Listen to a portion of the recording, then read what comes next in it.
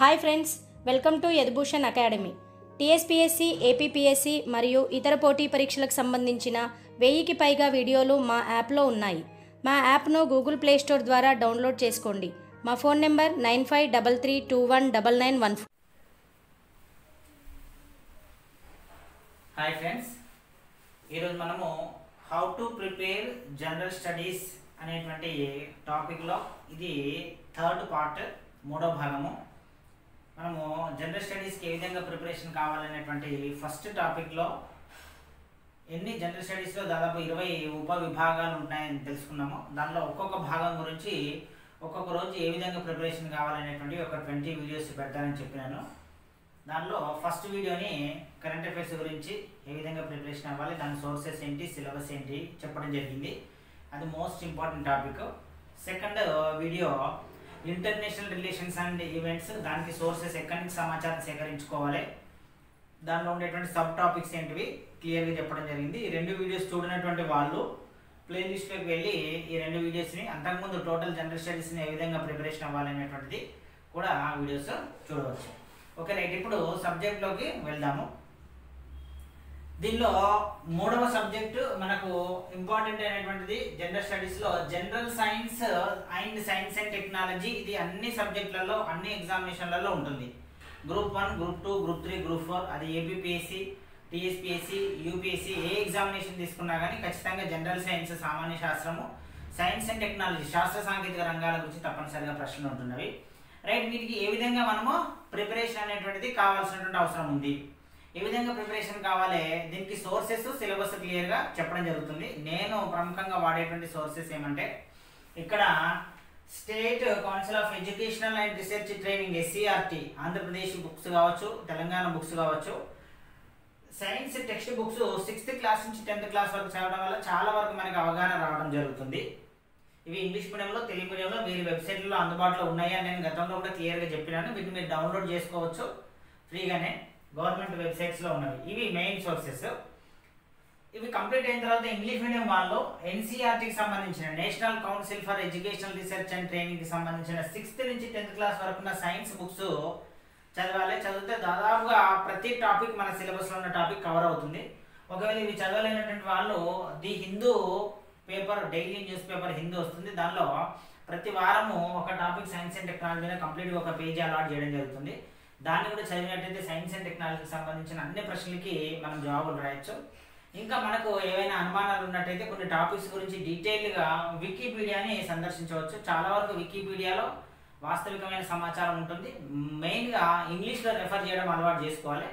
ఎందుకంటే ఇంగ్లీష్లో ఒక 100 వ్యాసాలు ఉంటే తెలుగులో ఒక 10-20 వ్యాసాలు మాత్రమే ఉంటున్నాయి. కాబట్టి ఎక్కువ సమాచారం ఇంగ్లీష్లో దొరుకుతుంది. కాబట్టి ఇంగ్లీష్ రెఫరెన్స్ చేయాలి. వికీపీడియాలో దొరికిన సమాచారాన్ని మళ్ళీ ఏదైనా ఒక అఫీషియల్ సోర్స్తోనే రెఫర్ చేసుకొని నోట్ చేసుకోవాలి. వికీపీడియాలో ఇచ్చిన సమాచారం అంతా కూడా కరెక్ట్ అనుకోవద్దు.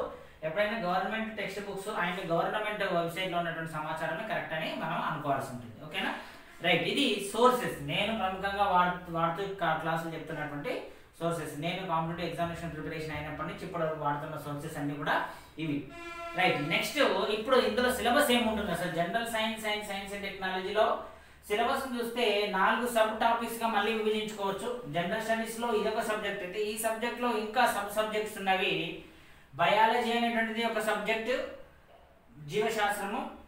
ఫిజిక్స్ అనేది ఒక సబ్జెక్టు, భౌతిక శాస్త్రము. కెమిస్ట్రీ అనేది ఇంకొక సబ్జెక్టు, రసాయన శాస్త్రము. సైన్స్ అండ్ టెక్నాలజీ అనేది ఇంకొక సబ్జెక్టు, శాస్త్ర సాంకేతిక రంగాలు. వీటిలో మళ్ళీ 14 సబ్ టాపిక్స్ ఉన్నవి.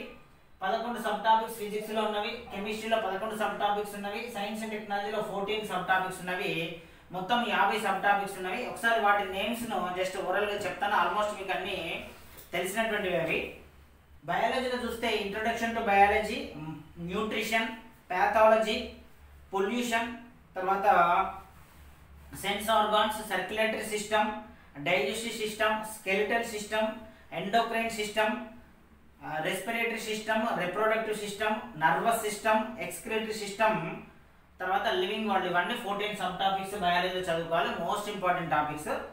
ఫిజిక్స్లో చదువుకోవాల్సినటువంటివి our universe, measurements, kinetics, kinematics, light, heat, waves, sound, magnetism, electricity, తర్వాత మోడర్న్ ఫిజిక్స్ అండ్ ఎలక్ట్రానిక్స్, ఇవి మనం ఫిజిక్స్లో చదువుకోవాల్సిన సబ్జెక్ట్స్. కెమిస్ట్రీలో కనుక చూసినట్టయితే అటామిక్ స్ట్రక్చర్, కెమికల్ బాండింగ్, తర్వాత metallurgy, water, sulphur, nitrogen, phosphorus, acids and bases, organic chemistry లాంటి టాపిక్స్ మనము కెమిస్ట్రీలో చదువుకోవాలి. తర్వాత సైన్స్ అండ్ టెక్నాలజీ చాలా విస్తృతమైంది. దీనిలో మనం చదువుకోవాల్సిన జెనెటిక్ ఇంజనీరింగ్, స్టెమ్ సెల్స్, తర్వాత cancer, biodiversity, biofuel, major scientific institutions, defence technology, space technology, తర్వాత బొటానికల్ నేమ్స్, సైంటిఫిక్ నేమ్స్, ఇవి అన్నీ కూడా మనం సైన్స్ అండ్ టెక్నాలజీలో చదువుకోవాలి. టోటల్ 50 టాపిక్లు. మనకు జనరల్ స్టడీస్లో కరెంట్ అఫైర్స్ తర్వాత అత్యంత ముఖ్యమైనటువంటి అంశం సైన్స్ అండ్ టెక్నాలజీ.